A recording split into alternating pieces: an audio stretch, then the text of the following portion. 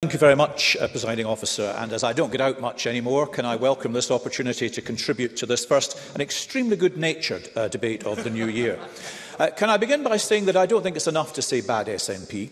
I think, charitably, at the heart of the government motion is a question: what is the legitimate and democratic route to a second referendum? And what I absolutely believe is that 8 years of trading insults across this chamber, which is largely what we have done since 2014, has not advanced the argument one iota or one jot.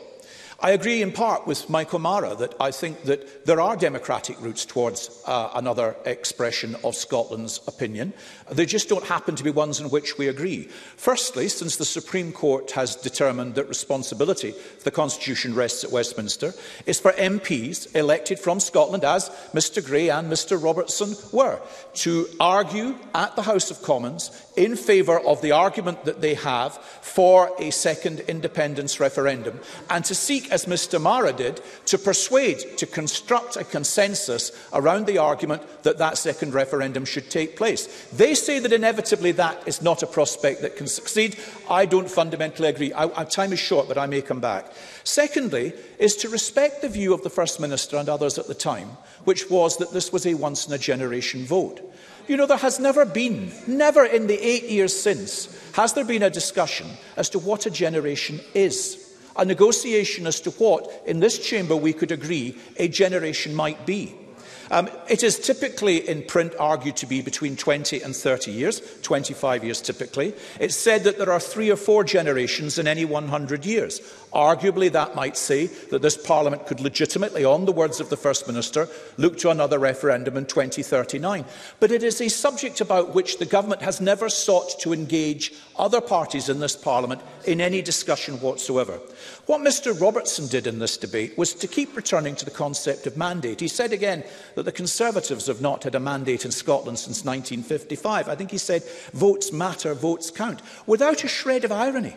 Because sitting in his government are the Scottish Green Party, participating with the lowest share of the vote of any governing party in the history of the United Kingdom.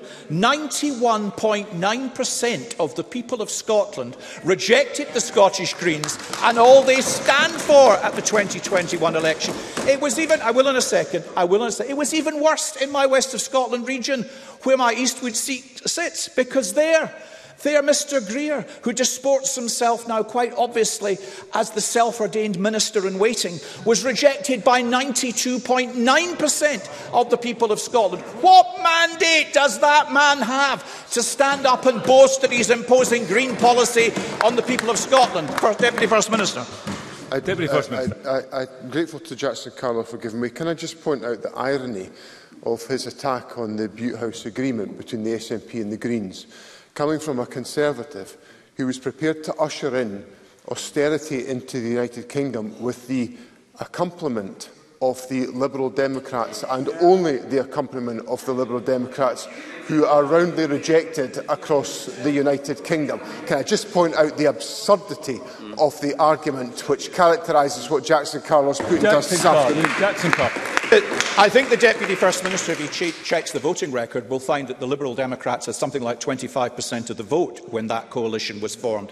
However, there is a route through from the Supreme Court for a negotiation in the House of Commons, or to return, in the meantime, to accept the responsibility of this Parliament.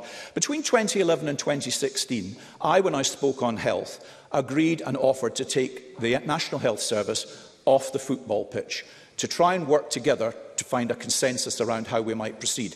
Alec Neil, in fact, as Health Secretary, even convened meetings between all other parties. All of that was set aside when the 2015 election came about.